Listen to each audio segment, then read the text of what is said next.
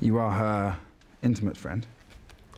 Intimacy between Miss Fairfax and I is quite out of the question.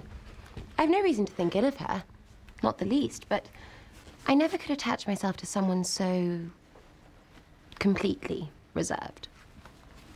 It is a most repulsive quality indeed. There's safety in reserve, but no attraction. One cannot love a reserved person. Her accomplishments are very great, however, and her beauty. Miss Fairfax is naturally so pale as almost always to give the appearance of ill health. I cannot allow that. There is a softness and delicacy in her skin which gives a particular elegance of character to her face. To me, nothing can make amends for the want of a fine glow of health. Well, there's no disputing about taste. At least you admire her apart from her complexion. I cannot separate Miss Fairfax and her complexion. Ah, good heavens. There she is now.